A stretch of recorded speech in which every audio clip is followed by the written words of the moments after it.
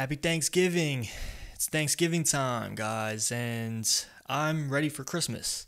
So that's why, I have a little bit of decoration going on, and I'm a Christmas person. I love the Christmas holiday. I think it's an actual holiday, whereas Thanksgiving is more like a day. Like, you know what I mean? You don't set up and like put up stuff for Thanksgiving. But it's a good time, and I got my brother and his girl coming in. They're actually here today. They got in this morning and from San Diego, and excited to see them. But there's a catch. Me and the wife had to get tested for COVID, so it depends what happens with that, if I get to see everyone or not. But it is what it is, and you deal with it as it's given to you, and you get through it. You adapt to the situation, like I always talk about, and I don't know. See where we go from there. But yeah, I want to start this off on a good note and just say Happy Thanksgiving, and I appreciate you tuning in, and I just hope you'll enjoy all the delicious food you're about to partake in. And yeah, let's get the show started. Do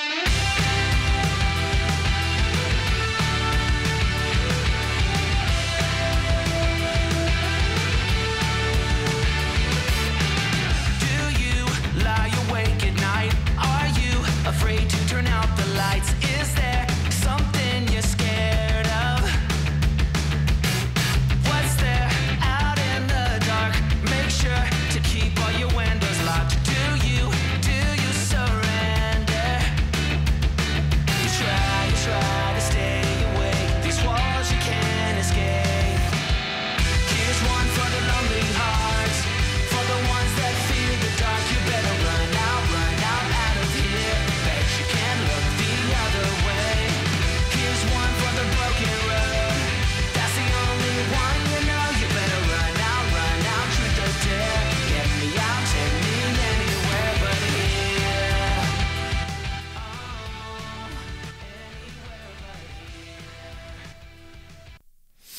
All right, here we go.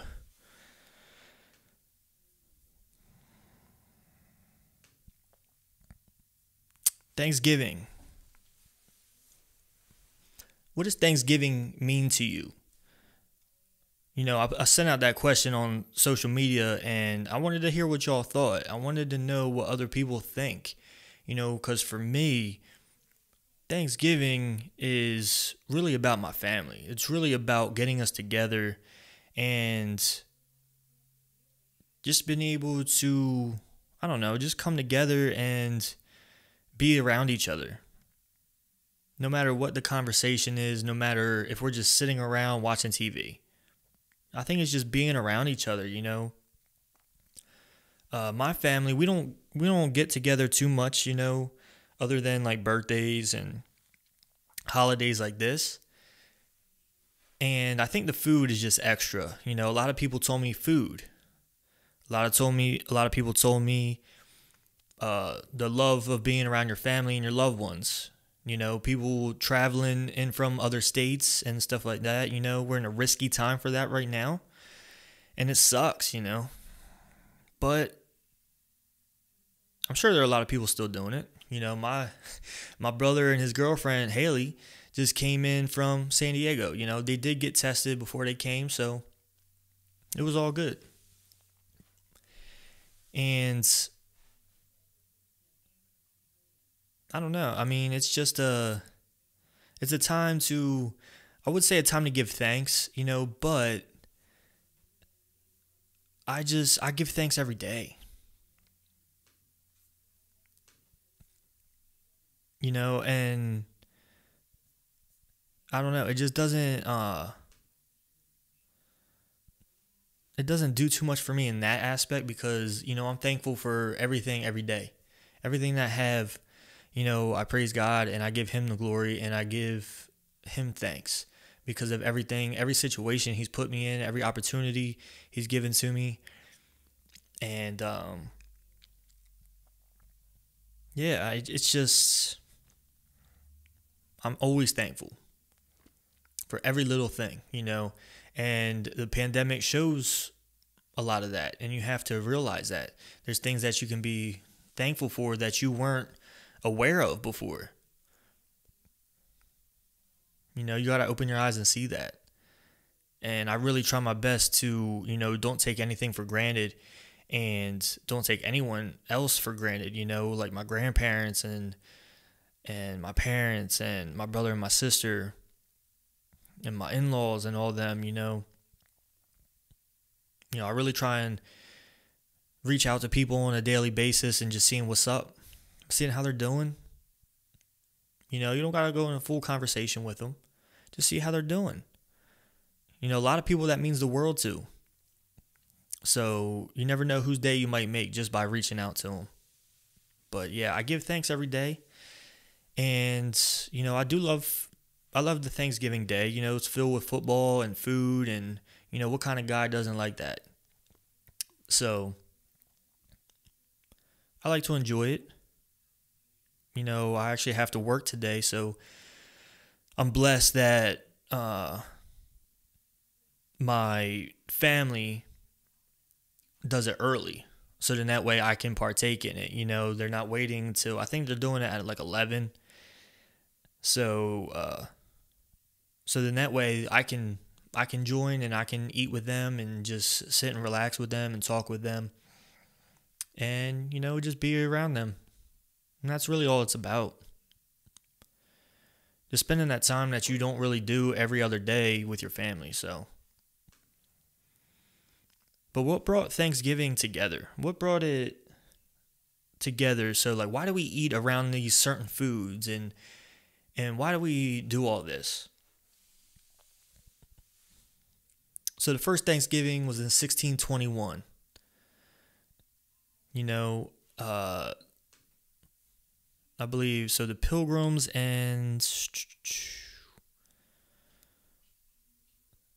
I don't think it has the tribe. Oh. So it was when the governor William Bradford organized a celebratory feast and invited a group of fledgling colonies, Native American allies, including the, I'm going to butcher this, Wampanoag Chief Massasoit. So then he brought his what do they call it, tribes, I guess. They brought his tribe, and then that was called the first Thanksgiving. And there's no record of what they actually had, but if you think of back then, like, you could probably think about what they had. You know, they probably had like herbs and spices that the Pilgrims brought over on the boat or whatever. And, you know, the Native Americans had, you know, venison and berries and corn. I'm sure they had a lot of that, you know. Don't know why we have turkey and stuffing and cranberry sauce. I don't know why any of that, but they wanted to give thanks for, you know, the fruits of their labor, and, you know, because everyone worked together to do stuff. You know, this is before all the bad stuff happened, you know. And if you don't know the real story of like Pilgrims and Native Americans, you might want to look it up. But in this particular one, like, there was an actual dinner where they came together to give thanks because of all the hard work they put in, and they worked together to do something. And yeah, and they just, you know, broke bread, and they shared a dinner with each other and did stuff like that. You know, Native Americans had different things they use as spices, and they had different cooking methods. And, you know, there's no record of really what the Pilgrims brought or gave to it. But they also had, you know, they had a hard time coming over on their boats. A lot of people on the boats didn't make it. I believe everyone on the Mayflower made it, but all the other boats, I don't think they all survived.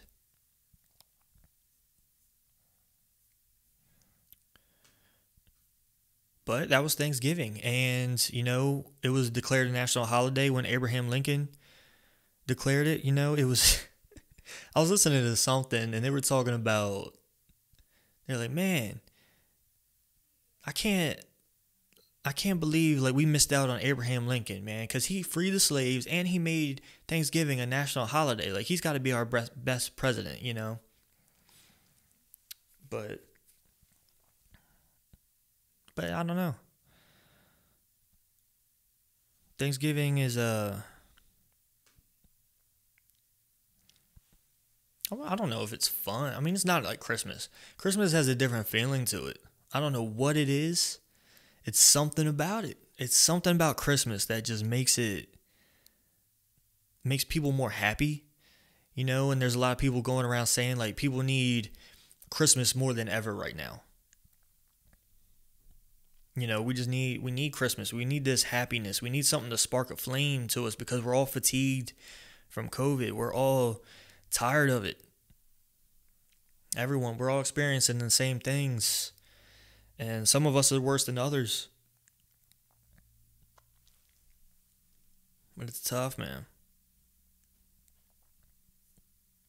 But there's something to look forward to, and help is on the way, and all we can do is put our heads down and get through it. But anyway, to other news, there's park hopping is coming back to Disney in January. I'm excited about that, even though there's other rules to it. I think it's like more of a trial run. It's more of like a test run to see how it's going to go. They have to add those rules to it. You can't just like let things go willy-nilly and all over the place. You got to have structure to it for Disney World to stay open. So I understand that. And I get it, It's why we decided not to go, because we know they're dealing with all these things. I don't want to have to be there through all that. I know it's nice to be able to go and stuff, but I don't know. I just can't be there. I can't wear a mask there. It's going to ruin everything for me. And I don't know. It's not my thing. But I'm glad they're doing what they're doing, because that way we can get to a place where I can go back and then we can just do what we used to do. What we used to do there. So I'm excited. I'm excited that they're implementing that, and I'm excited that they're just focused on moving forward.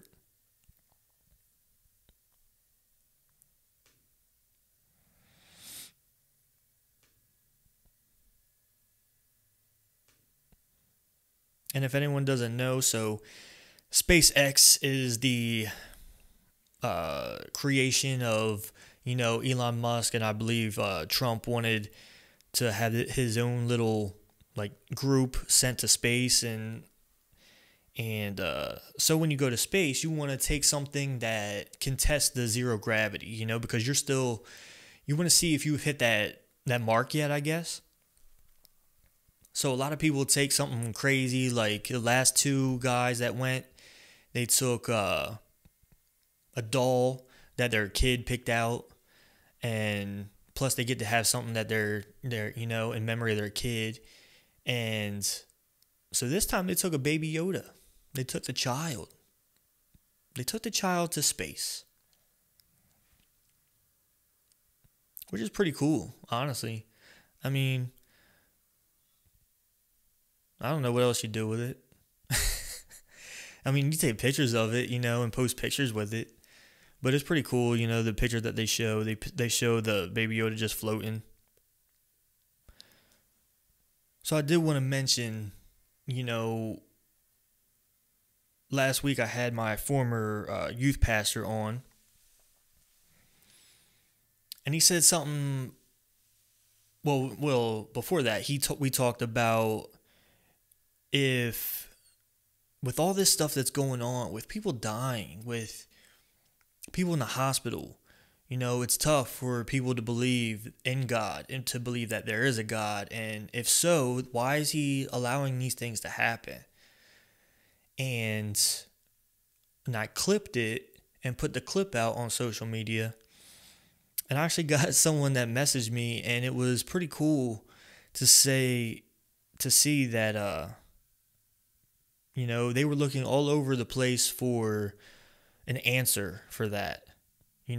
They said that he was searching the Bible and searching online, but just didn't get an answer that he was really looking for. And he came across my clip, and he was like, that's what I needed. So I'm not sure if it was a bad thing or a good thing, but if it's what he needed, and that reached someone, that's what I'm trying to do, man. I'm trying to make these things meaningful. I'm trying to bring people on that have something to say and that can give you guidance to whatever you're searching for in life. That's all it is. Whatever you have questions about, and that's why I encourage questions all the time. Because you never know who's going to have a correct answer to that, or the answer that you're looking for.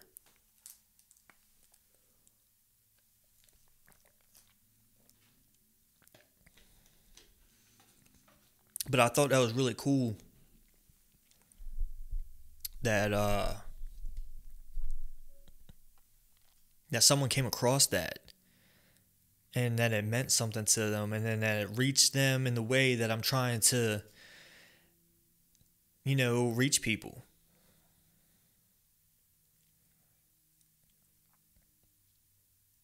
But yeah, so another thing that we talked about in that conversation, and if you haven't listened to it, you can find it anywhere on the listening platforms or anywhere on YouTube under Strong Tower Podcast. So another thing Mike said was that we're too focused on the future and not enough on the present. Yeah, so a lot of times we get too focused on what's next that we forget what's now.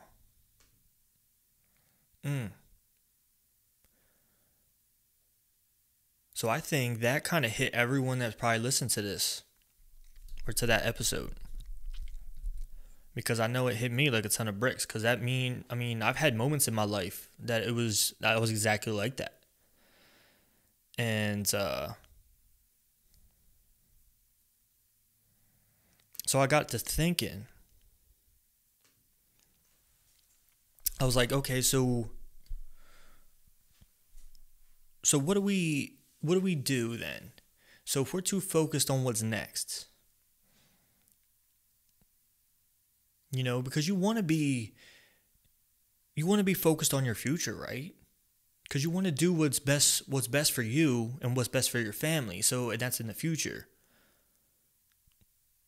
But then you also want to be there for the people that need you now and to do the things that you need now. You don't want to get too caught up in the things, that you're working on.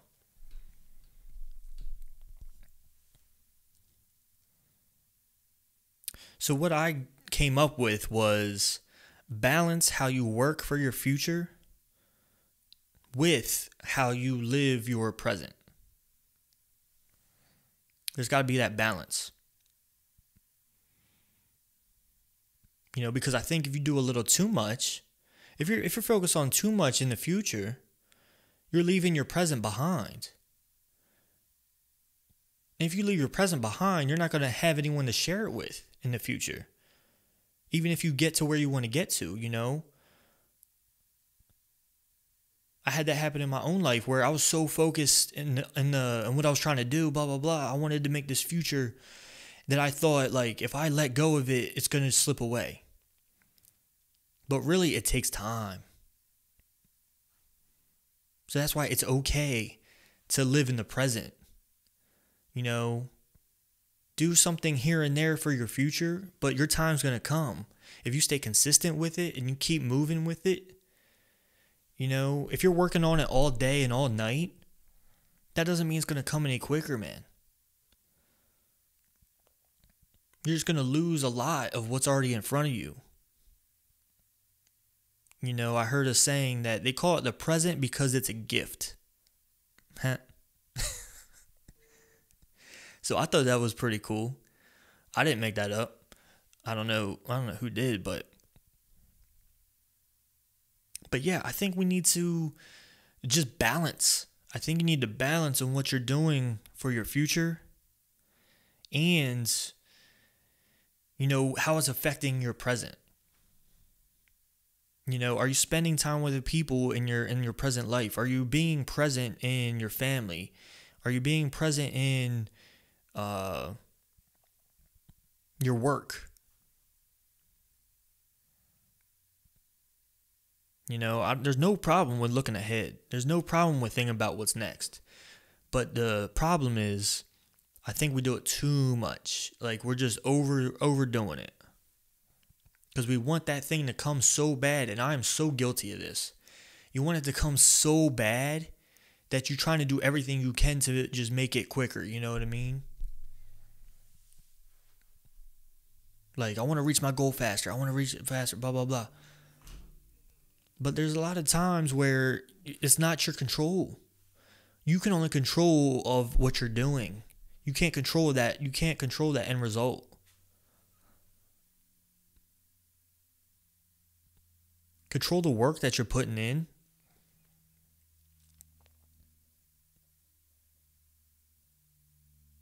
And just keep the present, you know. Keep the people around you. Don't take that for granted, what you already have now. Because what you have now can affect what you have in the future. Or can make what you have in the future even better. You know, because imagine having your future and you just lost everyone that you used to have in your family. You know what I mean? Because you took all the attention away from them and put it on you and your goals. Then once you finally reach your goals, you don't have no one to share it with. You know, depending on the kind of person you are, some people will care, some people won't.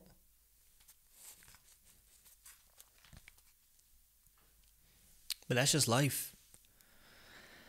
And that was something that just really hit me. And I thought I would bring that up because that's tough. You know, it's tough to want something so bad and you can't control how fast you get it. You just have to wait and you got to be patient. And no one likes patience. But yeah, so I don't know. That was a short one, you know, so I just wanted to get this out there. I want to say happy Thanksgiving to everyone and, you know, just stay healthy. Make sure you go to Strong Tower Nutrition, stunutrition.com. We got Black Friday deals coming on Black Friday. And yeah, man, I think that's about, what else? I think that's about all it is, man. And just, you know, just know what you have and just be thankful for it. Everyone likes to have new things. Everyone likes the next big thing. But just be thankful for what you already have and what's around you and who's around you. Because you never know, especially going through this pandemic, what can happen to them.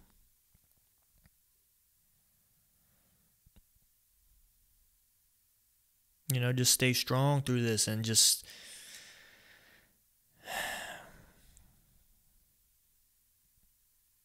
you know, it's a tough thing, and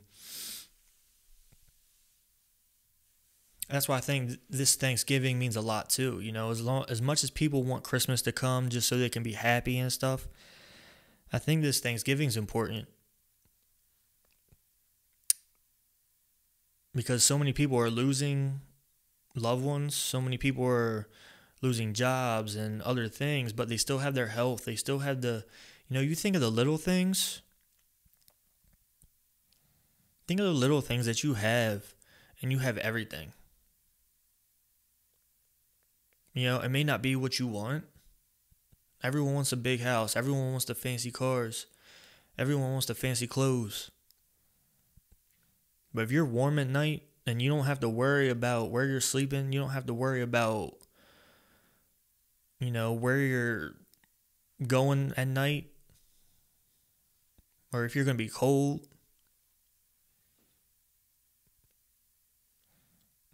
then you're good. Be thankful. Don't feel greedy.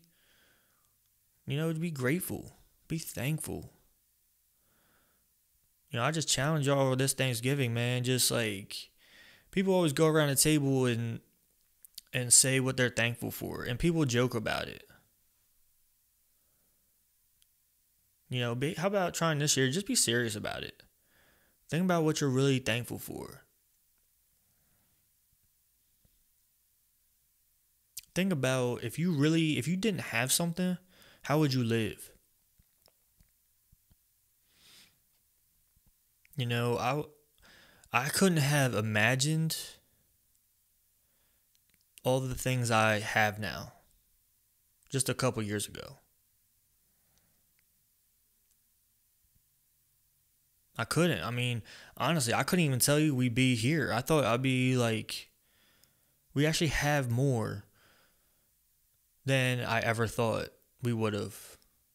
And that's why every day, I'm so thankful. And I'm just overwhelmed, and I'm #blessed. And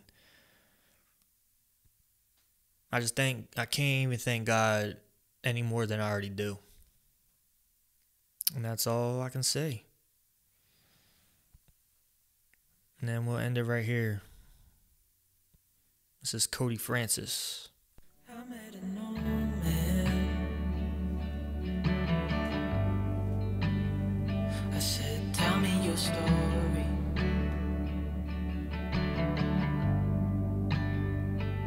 He took out a notepad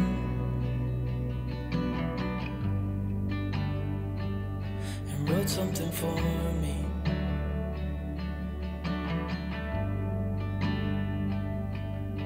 Then he kept walking on down the road, and I watched him disappear like smoke. And I thought I'd just seen a ghost. Happy Thanksgiving, y'all. Then I looked down at what he wrote. It said, son, when you grow up you'll be fine. I know you've got questions on your mind. You know, just grab your loved ones, virtually air hug them, just tell them you love them. Stop looking for the answers, Because the little things will mean the world to them, you know? what you've got.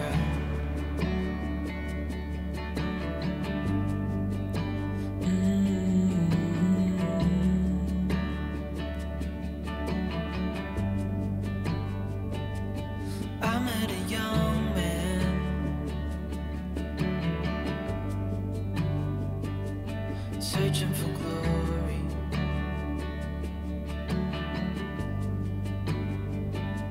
I took out a notepad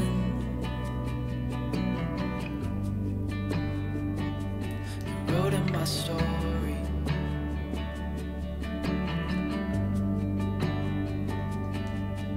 Then I kept walking on down the road. Just thank God every day for what you have. When your time is up, it's time to go. That's all I can say. I pray he reads what's on the note and takes to heart what I wrote. I said, son, when you grow up you'll be fine. I know you've got questions on your mind. Life is gonna happen one way or the other, whether you like it or not. Stop looking for the answers, you'll find what you've got. When you grow up, you'll be fine. I know you've got questions on your mind. Life is gonna happen one way or the other, whether you like it or not. Stop looking for the answers, and you'll find what you've got. Happy Thanksgiving, y'all. Trust God, train hard. Peace.